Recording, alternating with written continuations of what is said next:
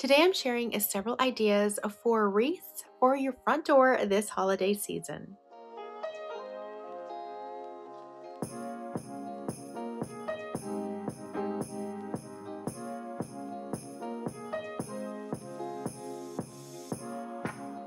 Hey there, my name is Yami. I am your Latina next door. Welcome back to Mi Casa, where I share my love for home decor and DIYs on a budget. If that's something you enjoy, please make sure to hit like and subscribe so that you too can become part of the familia. The holiday season is full on, and if you're looking for ideas for what to create for your front door or any kind of wreaths this holiday season, I have several DIYs for you in this video, some from the past and some brand new. And I'm sure you've noticed that wreath prices are getting astronomical, as well as the supplies that you need to create your own. So my last 3 wreaths are going to be made from the same wreath base. I'm going to show you how to create one wreath base to create 3 completely different looking wreaths for your front door. That way, all you have to do is change out a few things every year and you'll have a brand new wreath for your front door and no one would suspect a thing. With that being said, let's get started. I love creating my own wreaths for my front door. And I had these 2 wire wreath frames that you can get at your local dollar store. And one of them happened to fit right inside the other. So I thought I'd join them together using very small zip ties. One of them was just going to be too thin for this look. After the zip ties were secured, I cut off the excess pieces. Since this wreath was going to be white, I went ahead and spray painted it with some leftover spray paint that I had in my stash, and I did both the front and the back of it. For the next step, I got this thick yarn that I bought at Hobby Lobby, and it was on sale for 30% off, so it was just under $5. Next, you're going to take 3 pieces that you pre-measured and you're going to tape them down and create a braid. When you measure these out to cut them for length, you're going to want to wrap them around your wreath and then wrap them over a little bit more onto itself, about 1/4 of the way, as indicated by the red arrows. Now, the reason you have to add a little bit more is because when you braid them, you will actually shrink the length and it might not be as long as you need it if you don't add a little bit extra to those yarn pieces. Once you're finished with your braid, you're going to want to lay it on top of the wreath. I started on the exterior of it and I worked my way inward. Now, I did 1 line at a time. And I simply applied hot glue on small sections of the wire wreath and pressed the yarn down on top of it. When I reach the other end, I make sure that the end pieces are nice and braided down. Then I hot glue it as close as possible to the other end and cut off any excess and just tuck those end pieces downward and inward and hot glue the 2 pieces together. Because the yarn is so fluffy, you can barely even tell that that's the end piece.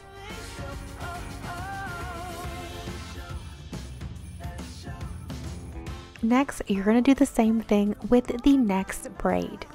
Now, because I wanted some different texture, I decided to go in the opposite direction of the braid, so that you have one going one way, one another way, and then the final one on the inside will be going the same direction as the outer braid. Once the second one is done, you can start on your third. And as you can see, 3 braids around this form wreath is the perfect size to cover the entire wire form. And you'll only need 1 roll of this yarn if you wish to do something like this yourself, with some yarn left over. I knew I wanted some winter greenery, and I picked up these picks at Hobby Lobby on clearance from their after Christmas sale, and I thought these would be perfect. You can either buy something like this, or you can actually use anything that you have remaining from your Christmas stash. And what I like to do before I glue anything down is kind of lay it out on my wreath to make sure that everything looks nice, and then I start to hot glue it. Now here I have just a mixture of pine with pine cones as well as some really shiny eucalyptus leaves. Now I don't need that long pick stem, so I just took some wire cutters and cut them down. And then using some hot glue, I adhered them onto the wreath. Now because you are hot gluing it onto the yarn portion of the wreath, it is good to add hot glue on several areas of the pick, and it kind of helps keep them in place, not only on the wreath, but it also allows you to kind of form them the way you want them to show on your wreath. So it'll give you a chance to open up the leaves, open up the branches, and keep them in place.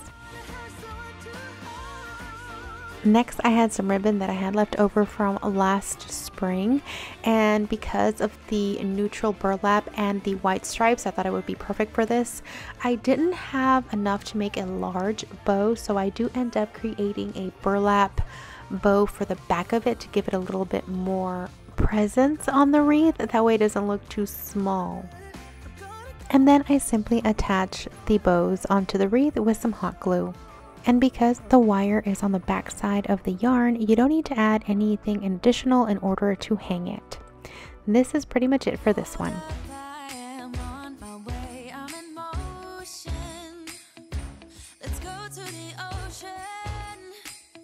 Let's go outside. We can hang out on the beach without freezing.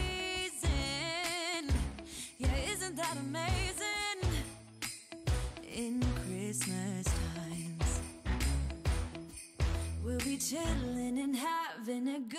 For this next piece, I am going to be making over this wreath that I bought for $2.99 over the summer, and I had shared on my June thrift haul. Buying an old wreath at a thrift store is a great way to save some money, and sometimes you don't need to do that much to them in order to bring them back to life. And honestly, I didn't think it really needed much in order to transform it, but I still did a few things to make it a little bit more festive. I had these orange berries that were left over from my fall DIYs, and I thought I'd put them to good use by adding more berries to this wreath. Now, it wasn't the color I wanted because I didn't want these to be orange, so I decided to paint them a midnight blue. Since this is a pretty good size wreath, I decided to go ahead and paint all of those remaining berries in blue so that I would have enough. And then I set them to dry. The berries only needed one coat, and when they dried this beautiful matte old dark looking blue that I thought went very well with the berries. In order to secure the berries onto the wreath, I did add hot glue to each of the stem ends before inserting them into each section of the wreath. Now, the only thing I did add that was brand new to this wreath was this little ornament that I had gotten from a Dollar Tree. And I thought it was really sweet. However, the bow wasn't exactly the style I was going for, so it had to go. I found some scrap navy blue ribbon in my stash, and with it I created a new little bow for the little tags. I glued the bow onto the little tag with some hot glue, and then I secured it with a zip tie that I had on hand right onto the wreath form, and that was it for this DIY.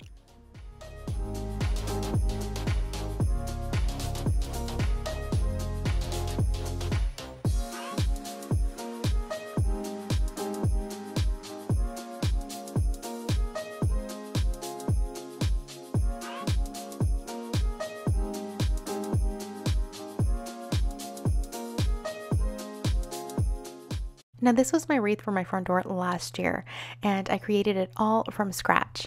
And the prices that you see are from last year as well. And if you want to recreate this, I'll let you know how much it costs. These were all 50% off, and I used 3 of the large that were $2.50 a piece, 3 of the mediums that were $2 a piece, 3 of the blue picks, which were $1.50 a piece, and then 3 of the eucalyptus from Walmart that were 99 cents a piece, which turned out to all be $21, and I thought it was a pretty good deal considering the fact that most of the wreaths I have seen are ridiculously expensive.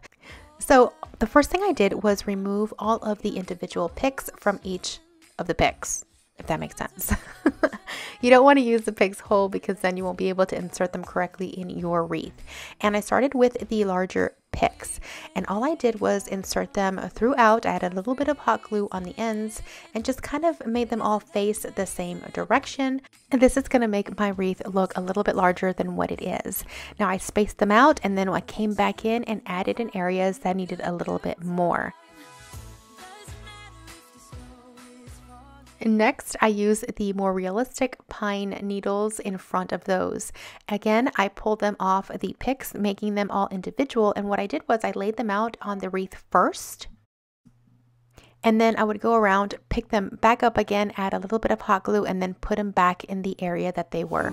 This kind of gave me an idea of where I wanted them to begin with. That way I didn't add too many in one area and not in the other. So then, after I did those, I added the little eucalyptus leaves from Walmart. Again, I used individual stems and then hot glued the tips and then placed them throughout.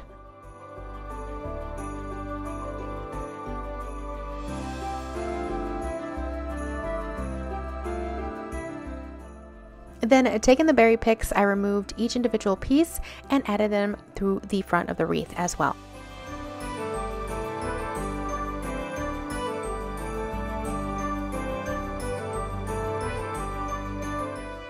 Now, remember when I made my little Believe picture frame last year? Well, I still had the rest of the bells. I only used that one. And I had some gold spray paint in my stash, and I spray painted them to make them look a little bit more antique and fit my decor, added them to the wreath, and that was it. I'm on my way, I'm in motion. Let's go to the ocean. Yeah, let's go outside. We can hang out on the beach without freezing. Yeah, isn't that amazing? Now, this wreath is much smaller. However, you can recreate this in a larger size for your front door. I'm using these Dollar Tree wreaths that come in packs of 2, as well as this cloth that you can find at the automotive section of your Dollar Tree. As you can see, I already cut it because this was the cloth that I used for my little mini stockings. So then I cut off this little end piece, and then I cut several strips so that I can use on the wreath.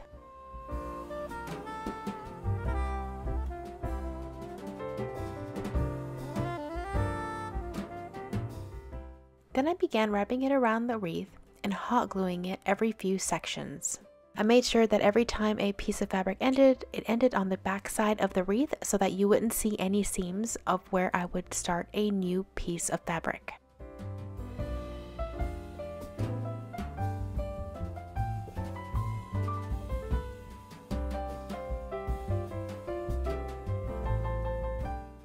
And you repeat this until you get to the very end.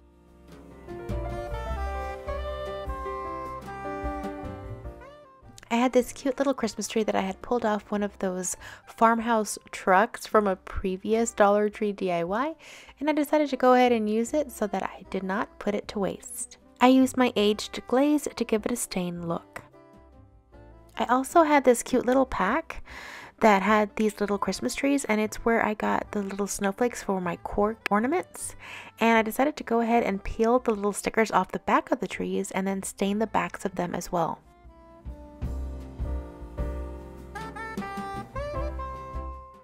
Then I got my white wreath and hot glued the little trees onto the bottom of it.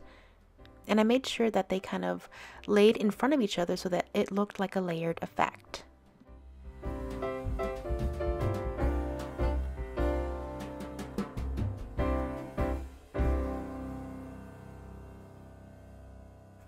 I did add a little piece of a popsicle stick to the bottom of the Christmas tree on the back to give it a little bit more stability since it felt a little wobbly. Next, I took some ticking stripe ribbon and made a little bow for the wreath.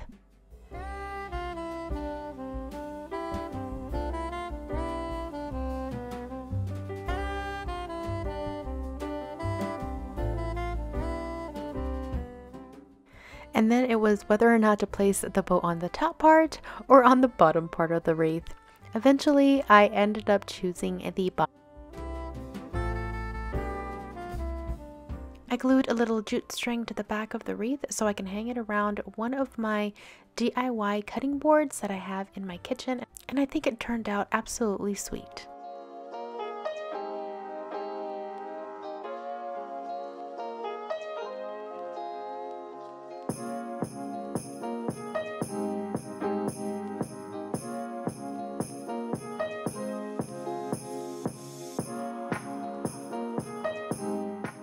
And just a fun fact about this particular wreath, it was actually featured in last year's Christmas edition of Country Sampler Farmhouse Style magazine.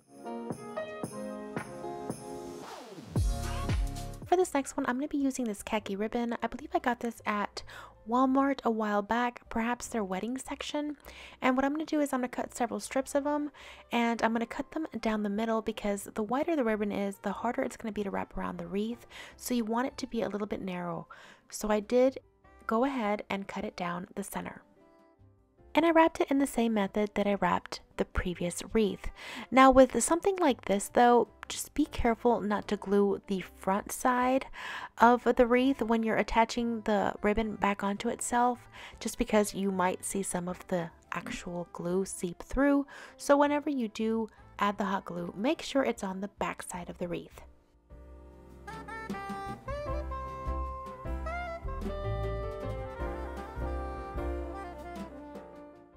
And next I had these little bushes that I had gotten from Dollar Tree, and I had been wanting to use it, and this is the perfect time I thought.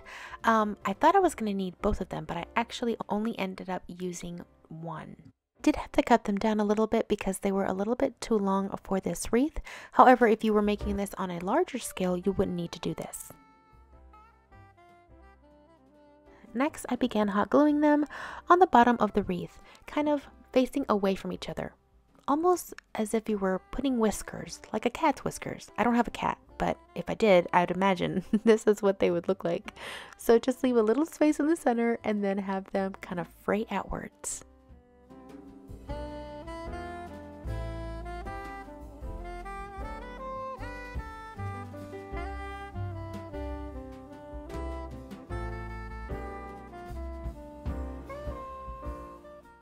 Then once I was satisfied with the little berries, I added this little Dollar Tree bow, and I glued the front of it onto the wreath, but then it actually had these little ties, so I went ahead and wrapped it around the back to give it a little bit more security, and then I cut off the excess.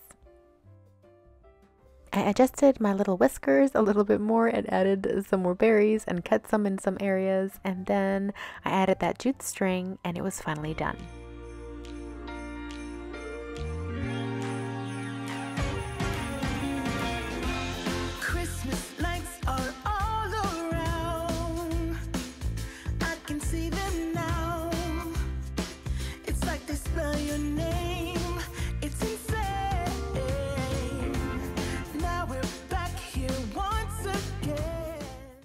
For this wreath, we're going to be using a grapevine wreath, and I am going to be adding these picks for $3.99 a piece, but I did get them at 50% off. The reason I'm adding these ones is because this is the most realistic looking pine needles that Hobby Lobby carries right now. We're going to be using 5 of these.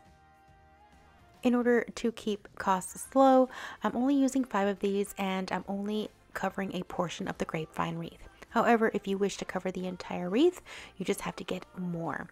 But the same concept that I'll show you will apply.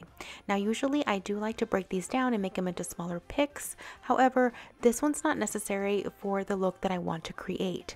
So I'm doing 2 on each side, and then I'm breaking one up and adding them in a few areas that might need a little bit more foliage. Now this part I am hot gluing these onto the wreath because this is going to be the permanent part of the wreath. The rest of the items can be put on temporarily, and I'll give you examples in just a sec.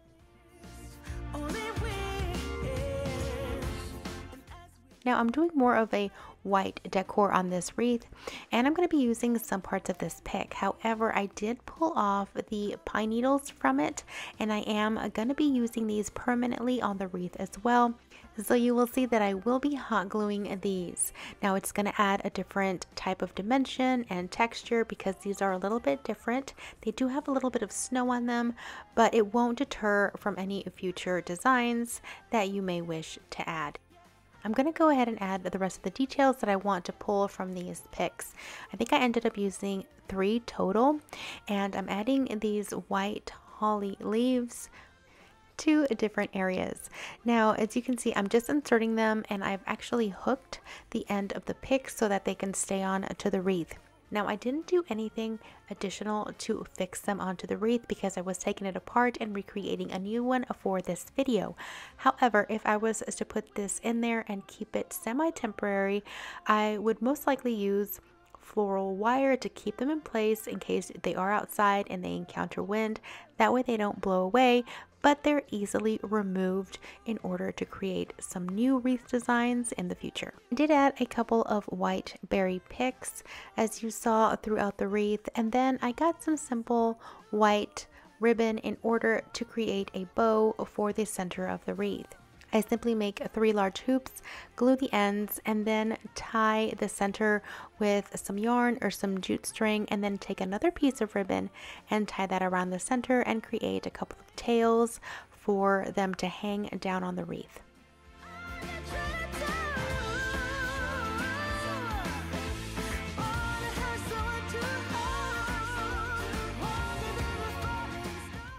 Once I cut my little fishtails on the ends of the ribbon, I attached the ribbon again with some more string at the center. I did add a couple more pieces of the secondary pine to cover some bare spots around the ribbon. And I didn't fasten these because I want to be able to have this area flexible in case I do anything different in the future as well. Finally, I took a little tag from those white pics that said Merry Christmas and added it to the top area above the ribbon.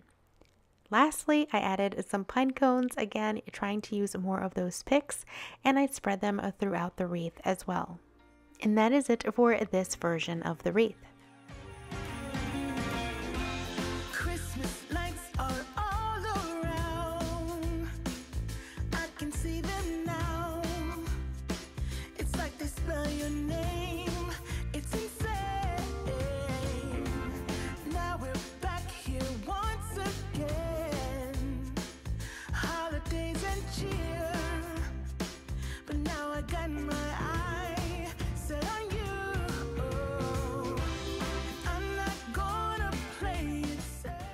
Alright, so let's take this apart and recreate something completely new.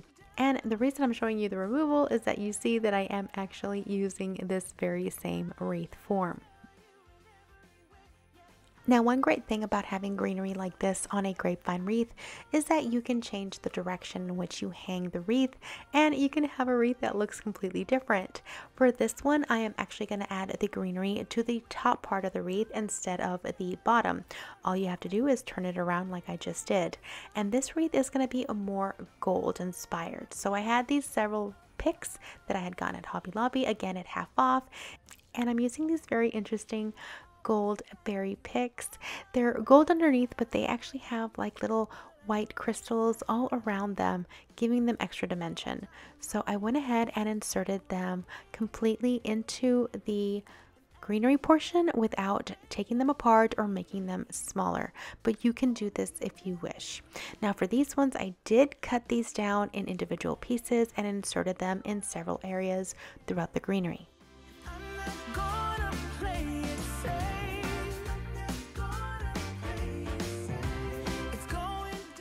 Next, I had these gold pine cone picks that I did cut and also place in several areas on the wreath.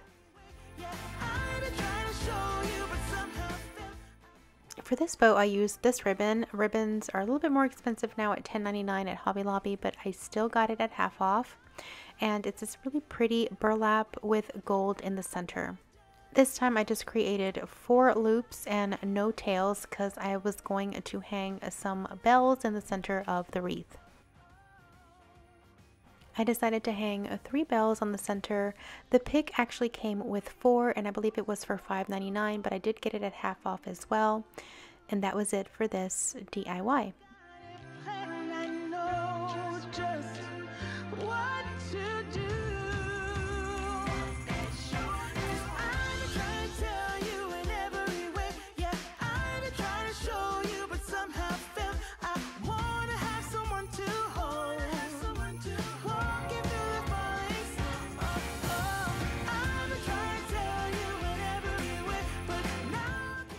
For this final wreath, we are going to flip the greenery to one of the sides, and I'm going to be using these red berry picks for this.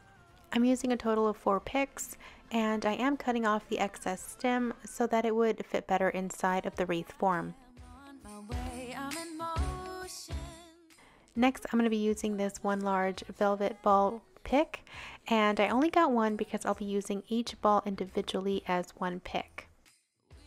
Then I place 3 velvet balls evenly throughout both sides of the wreath. And as you can see, you really don't need that much to begin filling these areas. I'll be using this red tartan ribbon for this wreath. And in case you were wondering, yes, all of these were wire edged ribbon. For this ribbon, I added a lot more hoops, going a little bit bigger as I went on, and then on the back of it I actually crossed 2 larger hoops to create a fuller bow. I used some string to tie the bow together, and I made sure to go underneath the very small hoop in the center so that you wouldn't see the string once it's tied, as you can see here. And then I proceeded to fluff and puff out each of the little hoops. For the little tails, I decided to cut 2 pieces of ribbon, add little fish tails to it, then tie them in the center as they crossed each other over, and then I attached it to the wreath like this. Once the ribbon tails were attached, I added the larger bow section to the top of it. Then I pulled out the little tails so I can see them better. I did fill in any bare pieces around the ribbon with some extra pine picks, and then I added 3 little bells directly underneath the bow. And that was it for this final wreath look.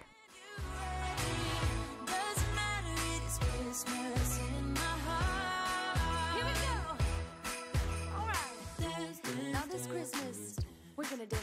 We're gonna dance, dance, dance. Come on. We're gonna dance, dance. Have a good time. Dance, dance. All night long. We're gonna dance, dance. And have a good time. I think Santa's gonna come and join us in this song. Well, that is it for today's video. I hope you enjoyed it. If you did, please make sure to give this video a thumbs up. And let me know in the comments below which one of these wreaths was your favorite. I hope you like the idea of creating one base and changing out a few things every year to create something fresh and new for your front door without breaking the bank. Also, I wanted to thank you all for the amazing feedback that I got on my Pottery Barn Christmas Look for Less Dupes video. You guys seem to really enjoy that one, so thank you. And if you're looking for even more Christmas inspiration, don't forget to check out my playlist right here so that you can see even more Christmas DIYs. I hope to see you all next week with another video. Until then, adios. We can hang out on the beach without freezing. Yeah, isn't that amazing?